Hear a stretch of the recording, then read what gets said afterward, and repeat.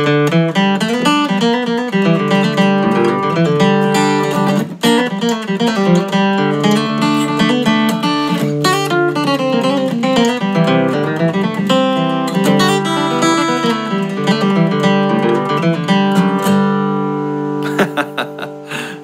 don't know about that.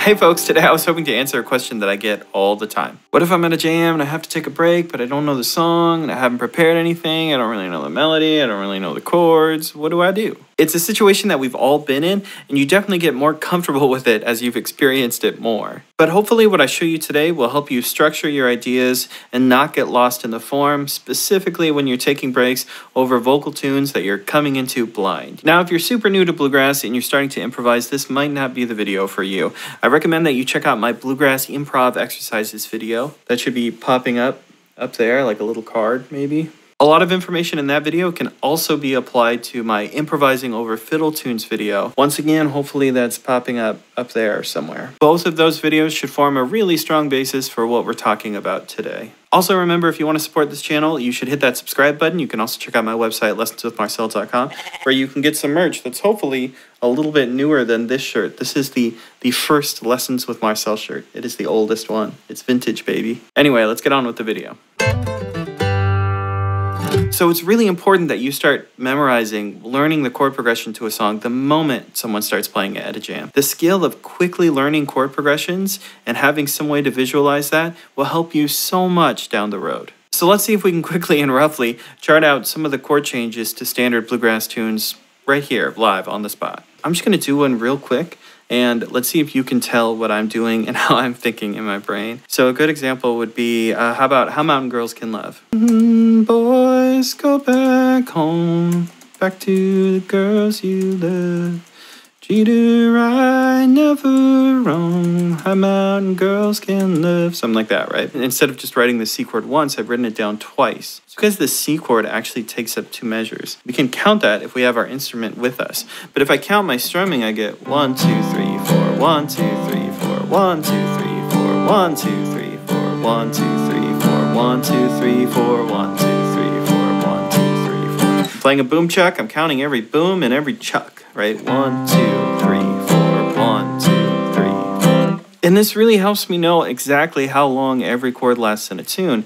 Now, I've written them in groups of 4, as you can see on the page here. And the reason why I've written them in groups of 4 is that's a really intuitive way to take in a song. It's 4 different lines. It's 4 different phrases. So let's try another one real quick. What about a long, long time ago when I left my home to roam down in the hills of Tennessee? Was the sweetest little girl never in this world, that little girl of mine in Tennessee. It would look something like that. That's another good example of how this chart would work out. So let's try one more tune. What about I am a pilgrim and a stranger, traveling through this wearisome land. I've got a home in the yonder city, and it's not made by hand. There you go. There's another tune. This is how I'm structuring the tunes in my head. This is what I'm imagining, and this is what I'm going to use to format my break. So even though we all already probably know these tunes, I'm going to pick another one that's real simple that you've definitely heard before, and we're going to use that as the basis for our improvisation. So how about rolling in my sweet baby's arms, rolling in my sweet baby's arms. Gonna lay around the shack till the mail train comes back. Rolling in my sweet baby's arms. Right, something like that. These are the chords to the tune. You can see this one works out nicely because every chord that we get lasts for 2 measures. Just a little bit of symmetry to make this process go along a little smoother. Now, I did talk about how you can find this using strums, counting the strums. You can also find this using vocal lines. Right, when I think about rolling in my sweet baby's arms, that's my first line. Rolling in my sweet baby's arms, it's my second line. Lay around the shack till the mail train comes back. Right, rolling in my sweet baby's arms. So a lot of people, intuitively in their body, they can see, all right, the first line was all G chord. The second line, rolling in my sweet baby's arms, split between a G chord and a D chord. And you can start charting it out that way. That's a real simple way to get it in your mind, to get it in your body, make sure that you can feel these things. So for now, like I said, let's stick with rolling in my sweet baby's arms, and that is going to be the basis for our improvisation that we create. Now, the neat thing is about half of our break is already written. And I'm not joking, I'm not exaggerating. You just can't see it yet, but truly half of the break is already decided for us.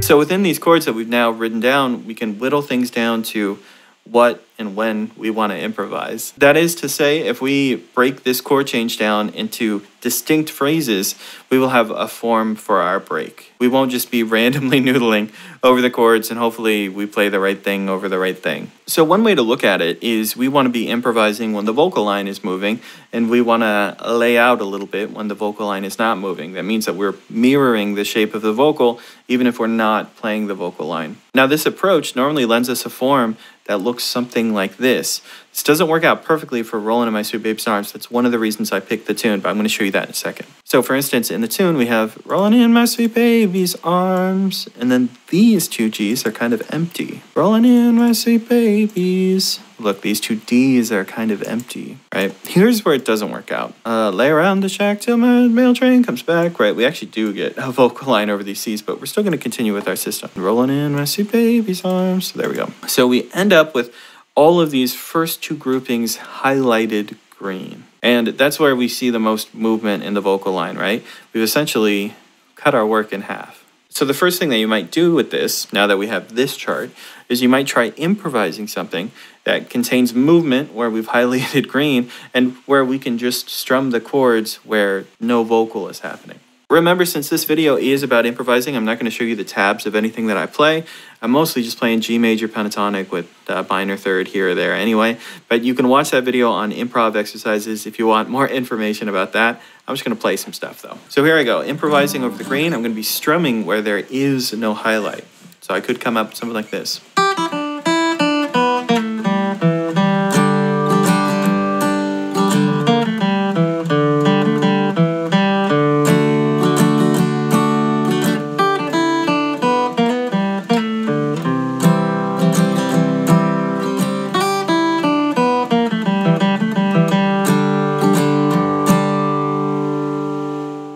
Like I said, my note choice is simple, my language is simple. I'm not trying to play hot licks or anything. I'm just trying to honor the space and make sure that I'm playing for the right length of time, and then I'm getting to the chord that I need to strum. If there was an answer where you could just immediately play just all the hottest licks, I would give that to you. But this is a process, right? We need to build it up. So that is step one, but we are going to make things more complicated. So now we can take the break that we just played, and in those places with no highlight where we don't have anything, we can start including some really common language, some cliches of the genre, if you will. And this will take us into actual bluegrass break territory. So there's a couple things that we need to add to this to make it feel more like a real break. We definitely need to do something with those strumming portions, because that's not very flat picking like of us. We can strum the chord, maybe a couple times, little times in there, but it shouldn't be just half strumming. That's not really what we're going for. So one thing that I'm going to add is a G run right here. Over here, I'm also going to add a run. The reason why I picked those moments to add the runs is because they're where G chords are. It's basically an easy lick that we can plug in, and these are places where G runs are added in. So this makes sense. There is a traditional component that makes this contextually a smart choice. Right here, I'm just going to type the word fill. And this is a concept that comes up a lot. A lot of people call these little chord fills, when you can add just a little something to when you're strumming a chord. So let me show you these items. I'm assuming you already know the Lester flat G run, but we're going to be doing this. Or, depending on what variation you play, if you play it with all downstrokes, whatever, I don't care. That's what we're playing. Now, in these chord fill sections, I'm looking at where we have this D chord here and where we have this C chord here. We're just looking at adding a little bit of language to when we're strumming the chord. A good example would be this for the C chord. I'm sure you've all probably done something like that. I'm basically taking my index finger, I'm leaving it down, and I'm hammering onto the G string 2nd fret, and then strumming it again without my middle finger down. Same thing you can do on the D chord here. I'm going to hold down my D chord like this, so my high E string is actually muted. And on the G string, I'm hammering on from 2nd fret to 4th fret, and then once again, I'm playing the chord without that finger down. So putting this all together, I'm improvising the green portions, and then I've made some notes about what I'm going to do in those other sections. It might sound something like this.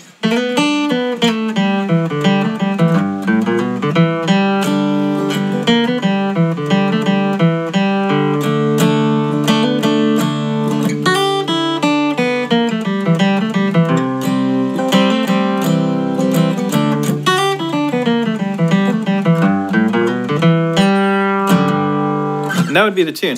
Now that might be enough for some people, but it's not enough for me yet. There's one big thing that I've missed here, and there's one thing that will help make this break sort of sing in context. And I bet some of you have already guessed what it is, and it's a kickoff phrase. Before all of this even starts, I need to add a phrase that gets me into my break. And you saw this in the beginning of the video. I did one of these. A good example would be this. Or one of these. Or this. All of those happen right before the break starts, and they're a kickoff phrase, kicking things off into my break.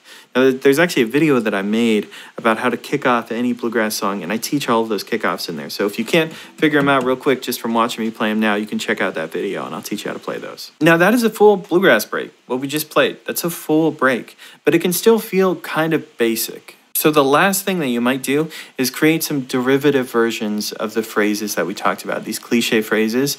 A lot of times you can make something that does the same thing but isn't that classic flat run or those little chord embellishments. So talking about these derivative phrases, let's take the Lester flat G run.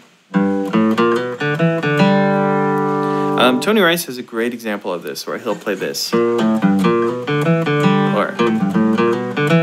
sometimes with that triplet or those 16th notes. That's a great example of a derivative phrase, but I would stretch that definition maybe a little bit further, maybe even too far. This phrase, right, has a really leading quality. It takes us to that open G string. And there's a bunch of licks that could do that same thing. I'm thinking of like this banjo lick. Right, that does the same thing as a G run. It sets us up in the same way. So looking at this first line, what if instead I did that banjo lick instead of the Lester flat G run, right? I'm going to play my kickoff phrase too.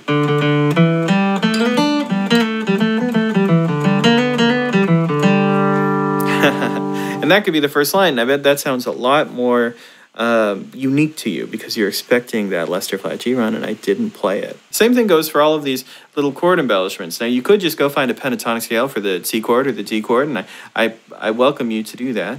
But you're also welcome to just take these little details and see if you can blow them up into bigger ideas. And that quality, that skill, tends to be what makes more talented bluegrass flat pickers. The ability to take a small phrase and be creative with it, right? So for instance, over C we had this, right? That's an example of how you might take that phrase and blow it up. It's funny, I can't even help myself, right? I just have to. So this, how many different ways can you rearrange the language in that? Right? That kind of thing, right? Turn it into something new, all the same notes, but I'm no longer strumming, it's no longer part of a chord. Now it has its own language too.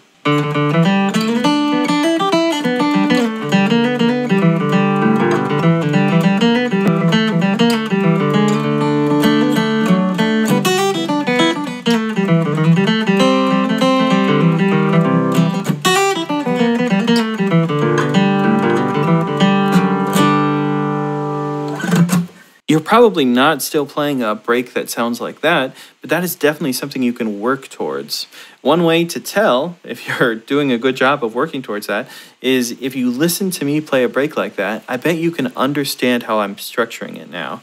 You can see all of these two-measure phrases. Oh, for the first two Gs, Marcel's just playing language. For the next two Gs, Marcel's playing something that's derivative of the Lester flat G run. For the next two Gs, Marcel's just improvising. For those D chords, Marcel is thinking about the D chord and embellishing the language we talked about in that D chord fill, etc., etc. That's what I really want to see. If you can just start understanding it, that's a huge step in the right direction.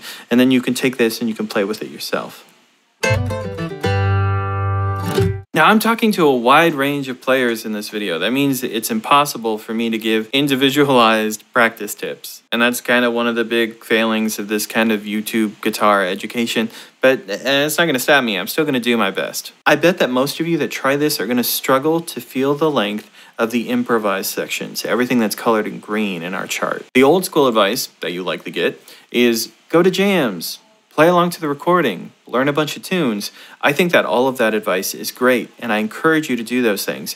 But I am going to add to that one thing, and that is that you can practice this with a metronome. And I'm going to show you a way real quick that you can practice this using your metronome on your phone or whatever. So I'm going to take my metronome right here, and it's set at 140, and you might be thinking, 140, that's super fast, Marcel. But I'm feeling this as the quarter note. It still might be a little quick, but it's definitely not as quick as you're thinking. So there we go. There's our click, and I'm feeling da da da da da da da da, 1 and 2 and 3 and 4 and like that. I know every time that click happens, I'm coming around to another group of 4. So I'm going to have to play over 2 groups of 4 and then strum over 2 groups of 4. 3 4 1 2 3 4 1 2 3 4 1 2 3 4 1 2 3 4. You feel that? This is forcing me to feel what 2 measures is. Really have to understand how long 2 measures is to keep an exercise like this out. And like I said before, the language that I'm playing, I'm not trying to make it amazing. It's not incredible. It's not the most unique thing you've ever heard. I'm not reinventing the wheel. I'm just saying stuff. All right, folks, if you like taking this lesson from the biggest, baddest Billy Goat in the barnyard, you know there's a couple things you can do. Like, comment, subscribe. You're on YouTube. I know you understand that. You can also check out my website, lessonswithmarcel.com. There you can get some merch that's a little bit newer than this guy. Like I said, this is a dated boy I'm wearing today. You can check out all the tabs in the tab store, and you can also sign up for Skype lessons. There's a blog. You can check out all those articles. I know you're going to do it if you want to, and thank you so much for that. I'll see you for another video soon.